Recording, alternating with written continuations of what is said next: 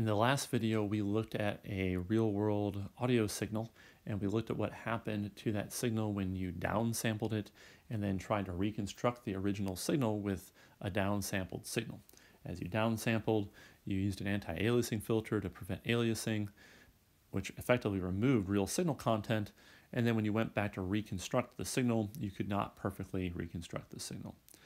Another aspect of working with signals is quantization. So sampling dealt with sampling in time and discretizing in time.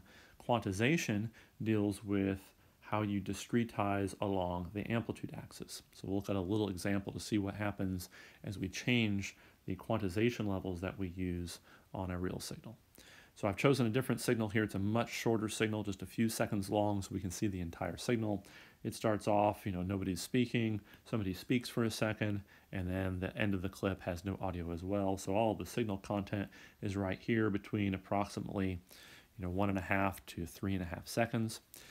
And again, since I'm working on a computer here, by definition, this has already been sampled and quantized, sampled in time and quantized. Computers can't store signals that are continuous. They can't store amplitudes or values with infinite precision. So by necessity, the fact that this was on a hard drive and I loaded it, it's already been sampled in time and quantized. The amount of quantization that it was stored with initially was 8 bits. Since there are 8 bits, that means 2 to the 8 is 256.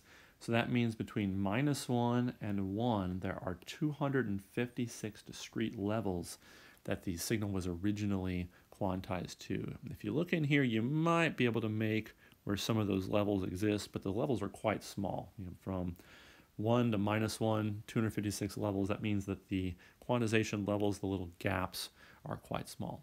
If you were to listen to this audio signal, sounds great, can't notice any distortion, sounds crystal clear. What we're going to do now is we are going to change the quantization level. So I'm going to keep my sampling in time exactly fixed, so the same number of samples in time, but each one of the amplitudes we're going to re-quantize. We're going to stay between plus and -1, but we're going to let the number of levels between plus and -1 change. So first, let's go to 6-bit quantization. Since I have 6-bit quantization, 2 to the 6 is 64, so there are 64 levels. And now you can definitely start seeing where some of those quantization levels are. You can kind of see this bar right here, then it ticks up. So you can already start seeing what the gap is between the quantization levels. Obviously, having gone from 8 bits to 6 bits, we've changed the signal completely, right? We've completely changed how we've rounded these values off. If you were to listen to this signal, this one probably wouldn't sound too bad. It would sound a little bit different, maybe a little staticky compared to the first one. But even with 6-bit quantization, this is still not too bad in terms of maintaining the quality of the audio. If we go more extreme, let's say go 4 bits. Now 4-bit quantization, 2 to the 4 is 16. So now I have 16 levels spread between 1 and -1, and now it's very clear where these levels are. There's a level here, and then there's a level here, and there's a level here. You can see these gaps very clearly now in these quantization levels. If we played this signal through our speakers, this would start sounding pretty bad. A lot of static and hissle and crackle. It would not sound nearly as nice as the original audio signal.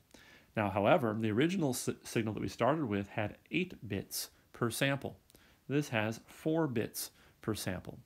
So the trade-off is, even though if you were to listen to this, it has less audio quality, it also takes half the storage space.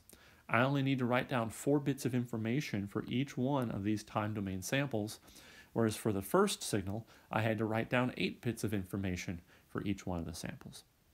So it's not completely all bad. Worse audio for less storage, maybe that's a trade you're willing to take. And then finally, just for the heck of it, let's do 3 bits. And now it's abundantly obvious where the levels are. 2 to the 3 is 8. You can see there's a level here, there's a level here, there's a level here. And if you were to listen to this, this audio signal would sound quite bad. So that wraps up kind of our real-world example of quantization. We started off with a WAV file that had plenty of quantization levels, sounded great.